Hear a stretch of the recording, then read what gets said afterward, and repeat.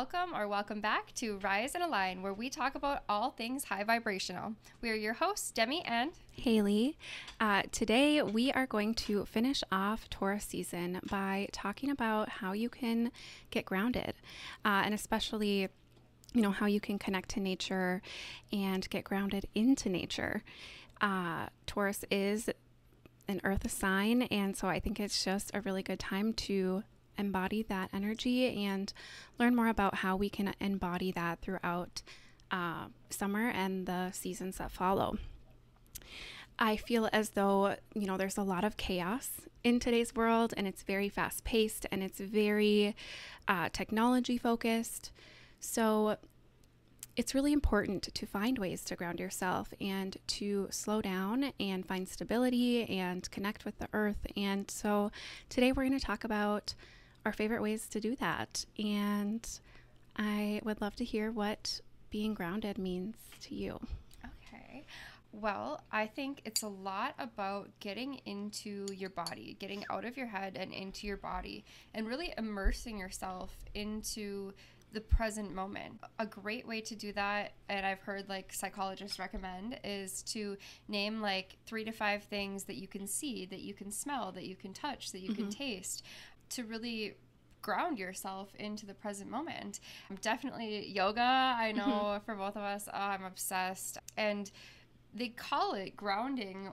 When we first started talking about this episode, this is the first thing that came to my mind. When you walk barefoot, a lot of people call it earthing as well. But when you walk barefoot on the earth, it's such a good way to really ground yourself into physical and really align yourself with the frequency of the earth. Yeah, I totally agree. And earthing is one of my favorite ways to get grounded. And it's just so simple and magical, just putting your feet onto the earth, whether it be on the grass, whether it be on a rock, moss, whatever it is, you're actually soaking in electrons. Was it negative electrons? Yep. And it's scientifically proven to have the benefits towards your health. And we wear shoes every single day, all day, every day, it feels like. And I think it's so important to take your shoes off, take your socks off, and plant your feet onto the earth. And I mean, it makes sense because we are then allowing our bodies to connect to that same natural current that runs through the earth, which, as you said, has health benefits like lowering your heart rate and balances your cortisol levels, improves your sleep. It actually decreases inflammation. Yes, and it's said to help with chronic pain. And I think that it's a really great tool for those with anxiety or depression as well. It helps balances your moods, and it's going to connect you to that energy of the earth, that balancing, stable, just grounded energy. And I just think, being mindful of that energy that you're soaking in, and if you're intentional with it, I think it's even better. So if you are walking, say, on a bed of moss, and you think about taking a deep breath with each step, and finding gratitude in that moment, and just imagine yourself soaking in that unconditional, loving, grounded, stable earth energy. I have to say too, as a Taurus, so as she described that, I pictured it and I was like, yes. I love to focus on the feeling it brings. So I love to focus on how squishy the moss is and how cool it feels. If you ever notice, the ground feels cool besides sand or pavement. It always feels cool. It's almost like you can feel it changing your energy. It feels so good. And I'm just obsessed with really just immersing into that physical experience and enjoying and appreciating all of the delicious goodness of the moment. And the earth is infinitely abundant. And I feel like when you connect with her, you connect with that infinite abundance, that feeling. And it's so easy to think about what you're grateful for. It's so easy to think about the present moment. It's so easy to tap into that energy when you are spending time with Mother Earth, or if you're spending time in nature. It becomes effortless to find that inner joy and find that presence. Yeah, I agree. It's literally natural. Yes. And there's other ways, you know, it doesn't necessarily have to be earthing, but that is an easy way. You can go in your backyard and walk around on the grass. Like it's just, I find to be one of the easiest ways. But, you know, going out into the forest and touching the trees and, you know, just even just going for a walk or having a little picnic in the woods, like that in itself is, you know, a great way to connect and ground in with nature, but also getting into bodies of water, which so cleansing. Yes, it is cleansing, and it can be grounding as well. Especially, I feel like river water to me is just like, oh, it's so good. Yeah. It's so good. It's so refreshing. It is. It feels wonderful, body, mind, and soul. And the reason that it feels so good to ground into nature is because it brings you back to that present moment. But grounding can be grounding into the present itself. And that doesn't have to be the physical things around you, but the physical things around you in the here now can help you get back to that.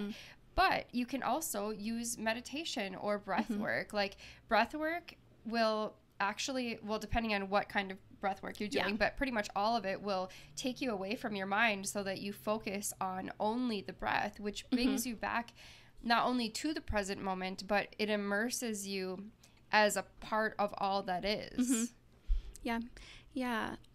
Going off of that, yoga is another great practice that you can use to practice grounding. It does many other things, but if you are wanting to invite more of that grounding energy in, I invite you to, you know, maybe stand in a mountain pose. You stand each foot planted, rooted into the earth, and you just stand there and imagine roots growing out of the bottom of your feet and like rooting their way into the soil. And you kind of create this connection with Mother Earth where, you know, you can soak up that energy through the bottoms of your feet. And even if you're not actually standing outside, like this can have benefits if you're, you know, just on your yoga mat in the house. I mean, you don't even have to be on your yoga mat, but just like imagining you soaking up that grounding earth energy. And there's a lot of other poses that are really helpful when you're wanting to ground yourself as well. I love a child's pose that is a little bit more of like a comforting pose as well as grounding. Like warrior two, you're standing tall and strong, and you're, you know, stable. You got a good foundation. You're planted into the earth.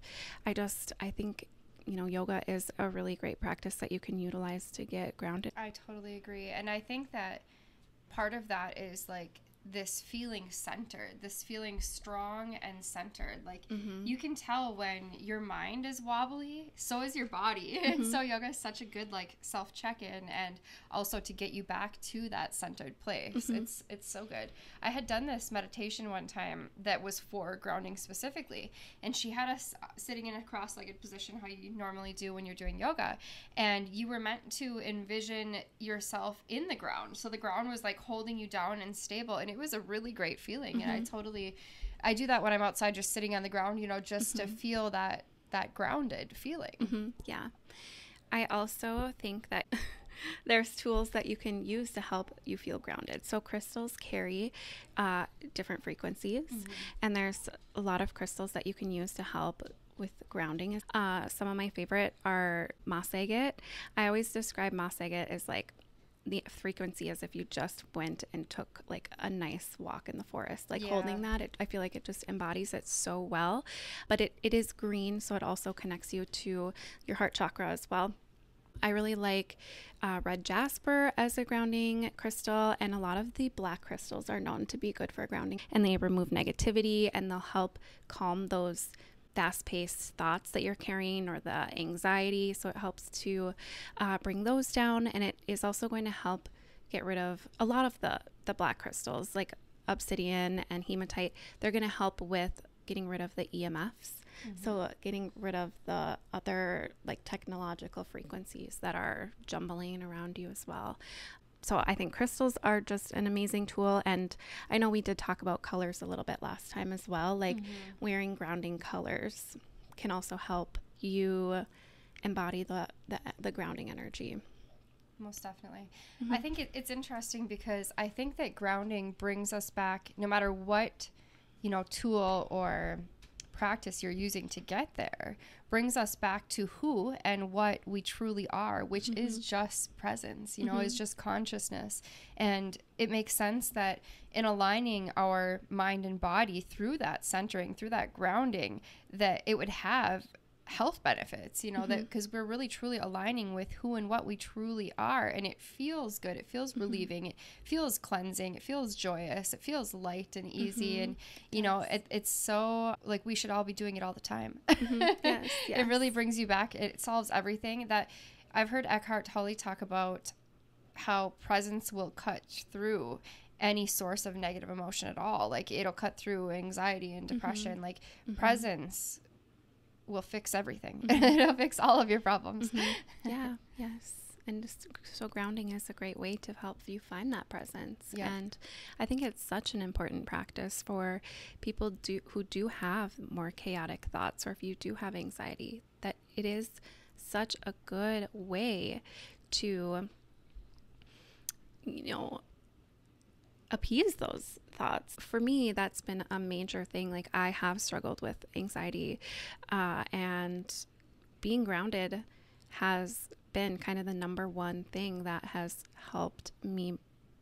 I think it's cope with it. Yeah, the best way to cope with it. Because it's like, I think when you practice these things on a regular basis, it becomes habitual to feel that way. And so then when you feel the contrast, you know, like, nope, out of alignment, something's off, you know, and you also know how to cope with it. Like, okay, I'm going to do these things that make me feel grounded. And when you feel grounded, I mean, you're also grounding in yourself. So you're able to easier make decisions and, you know, not question yourself so much and, you know, not question. It's like, because you're aligned with you feel your value and your worth, and you feel what's right and wrong for you, and you're able to clearly navigate those things because you are grounded in who you truly are. Yeah. So important. Yes, it's so important. I also like to think of it with like the zodiac signs, you know, and the four elements, you know, earth being one of the four elements. You can also, in a sense, become too grounded.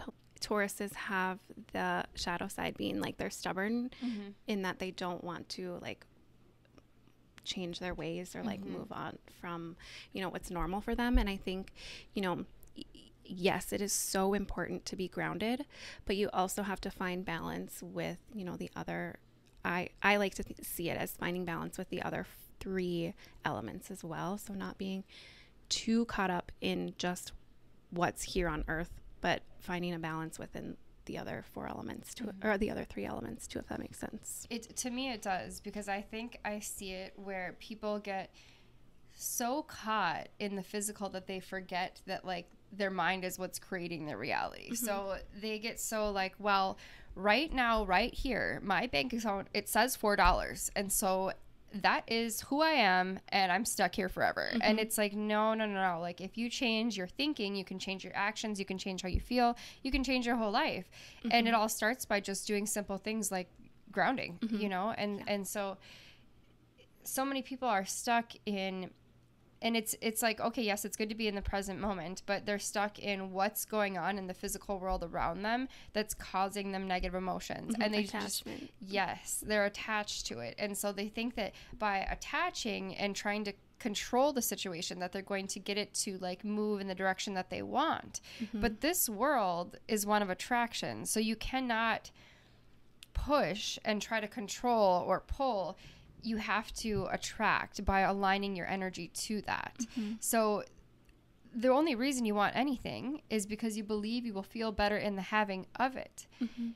But if you feel better first, then you can attract it. Yeah. So that's kind of the point of, you know, becoming grounded and becoming aligned and really centering in who you are, so that you can attract what you truly want, and you can really feel the way that you truly desire to feel. And if you are a human here with us, you may have noticed that when you set a goal or a desire, you get there, and it's really exciting for like a minute or two, you know, maybe a day or two, and then you want something else.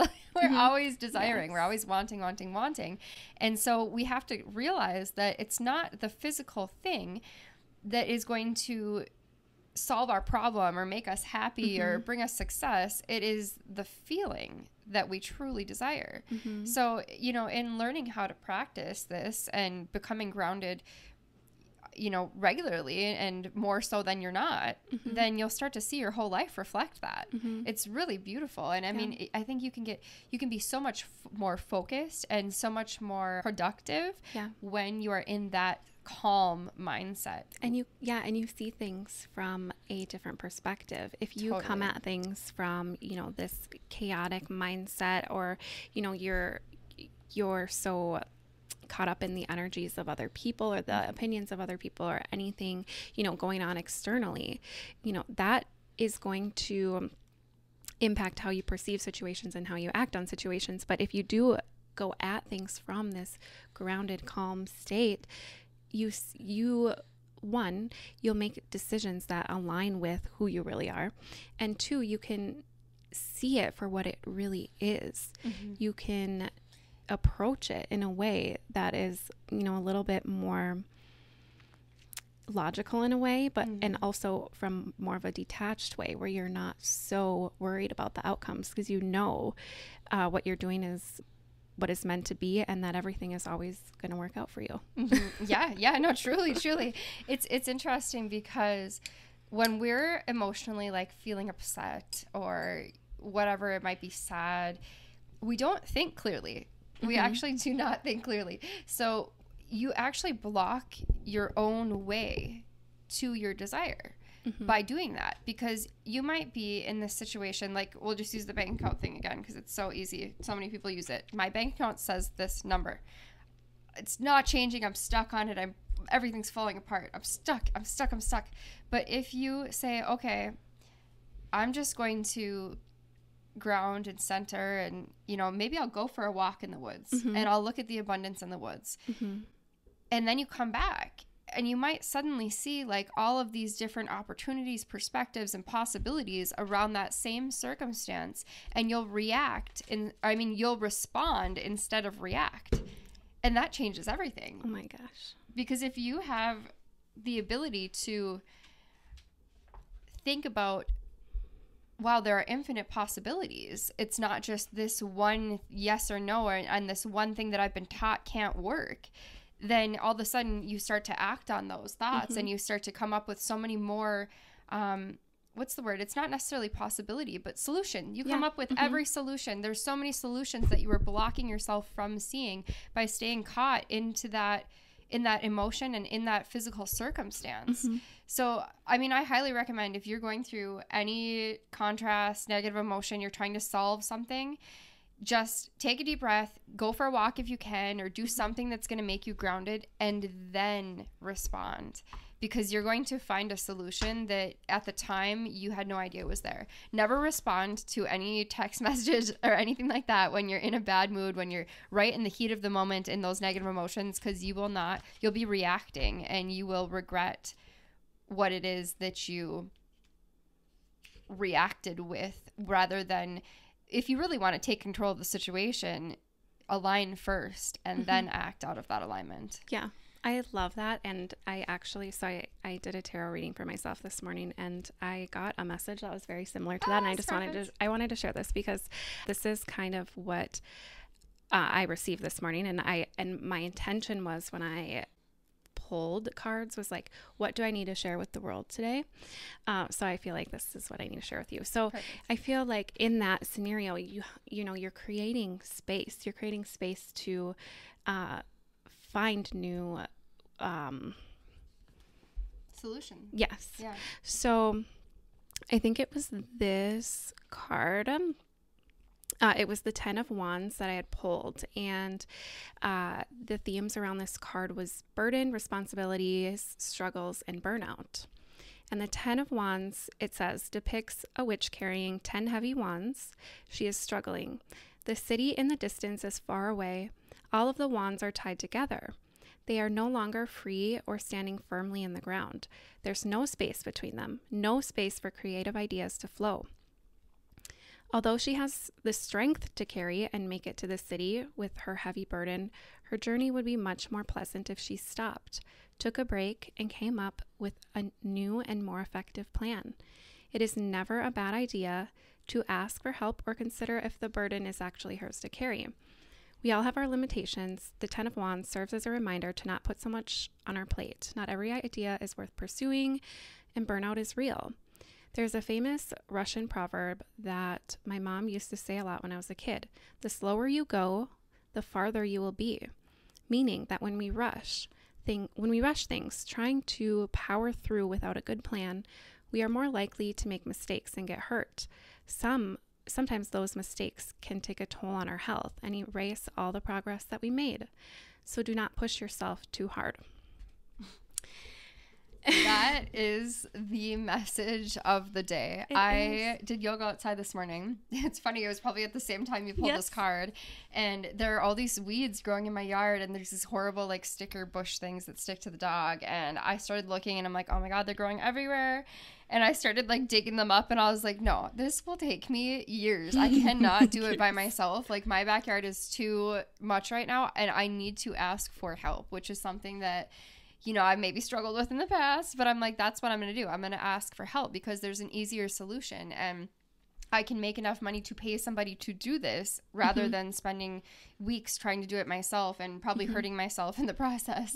Yes. And you were doing yoga. You were probably in a grounded, calm state where you could see things from that perspective.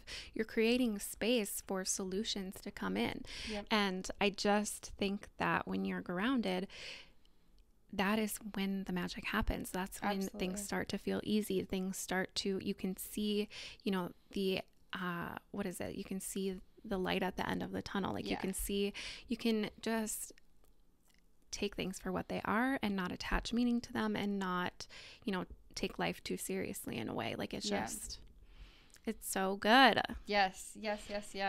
If you are aligned with the frequency of ease, then life becomes easy. I've always been so huge on that ever since I think I started listening to Abraham Hicks when I was pretty young, like maybe a teenager.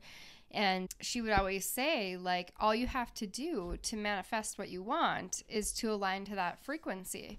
And I always thought, well, having like love and ease and tons of money feels good. It doesn't feel like efforting. It doesn't feel like working hard. It doesn't feel like this horrible struggle. It feels easy. And so the more that I practiced that, and the more that I spent time doing things that felt good to me and that helped me align with me, the easier my life has become. And whenever I fall back into that, you know, physical struggle thing that we have going on, which is just a mind thing, it's just a matter of your mind, that's when life becomes hard, when I feel like it is. But as soon as I'm like, no, all right, do some yoga, then I'm like, oh, everything's great.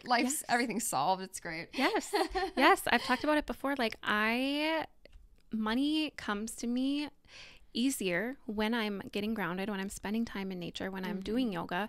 Like money just appears. I swear to God, like it just appears. The less I work, the more money I have, and the less worry. Sorry, I don't know why it's like this. I know. And you're just because you're so present, you let go of the resistance that you're holding on to. You're letting go of the worry. You're letting go of the negative emotions that are preventing, you know, those blessings from flowing in. Blocking the blessings. Yeah. Because I think that, you know, grounding in who we are is infinitely abundant. Who we are is consciousness. Who we are doesn't need to worry about these things in the physical. This is just a silly game we made up. Like, I don't have to worry about paying bills or losing weight or any of those things. Like, it really is all in your head. It really is. Yes. They're all just limitations that you set for yourself. Yep. Isn't it fun? Oh my gosh. It is, though. It is fun to me, I think. I don't mind the contrast because I have spent so much time learning how to ground and learning how to align, because then you hit contrast and you're like, okay, well, I will solve this. It's just another little puzzle. Yes, you trust. Yeah. It'll solve itself. It does. Yeah. What is it? You letting the universe figure out the details, or like trusting the universe to figure out the details. Like, you don't have to worry about the specifics. You don't have to worry about how it's going to get solved. And in fact, if you are focused on how you're going to solve a problem, you are blocking potential solutions that are better than you could ever imagine. Yes. So if you just let go of the worry, let go of it, and let the universe take care of it. Let go of the when and how. Let go and let God. Yeah. Yep. You don't have to worry. So you don't have to worry about anything. The only thing you should ever, and I shouldn't even say worry about, but the only thing you should ever even consider thinking about is how you feel. Yeah. Honestly. Yeah. Yeah. So even, taking a deep breath right now, just letting yourself be present here. So good. Just let that soak in. Even just letting like the sunshine shine on your face from inside. Like that's a good way to connect with her, with the nature. Oh.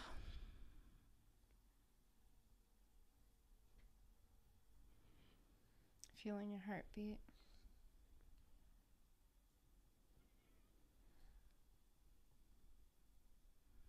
So good. It is so good. Creating space.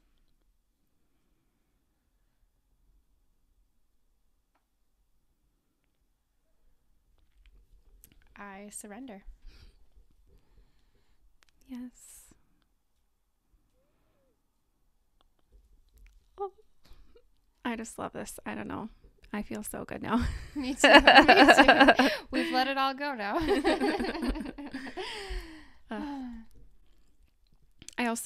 I just uploaded a video for the new moon in Taurus that is all about grounding and creating a stable foundation. So if you guys are interested in that, it doesn't have to be on the new moon in order to practice it, but I have my information linked below, but if you want to join me for that practice, it's a really good one. Yay. I will. Well, on that note, I think this is a lovely episode. It's short and sweet, and just reminds you to ground and take a deep breath, find presence, connect with your inner earth goddess. Remember who you are. Yes. Well, we will finish our episode up here. It's a little bit shorter than usual, but I think that it's short and sweet, and we got across what we really wanted to share with you guys today. We really do appreciate you so much, and we're so grateful to have you here with us and raising the vibration with us. Yeah, I completely agree. Thank you so much. Make sure to get in touch with us on socials. We are planning on having some events this summer with just a bunch of high vibrational people. So we'll see you in the next episode. I believe we're going to do an episode on flow. Ooh, we're doing like the 4 elements. It'll be like water. We're doing earth and then water, and then maybe we can do the other two. Maybe we can do fire. Yeah. Oh, that's perfect. Okay. All right. We'll talk to you guys soon. Love you guys. Love you. Bye.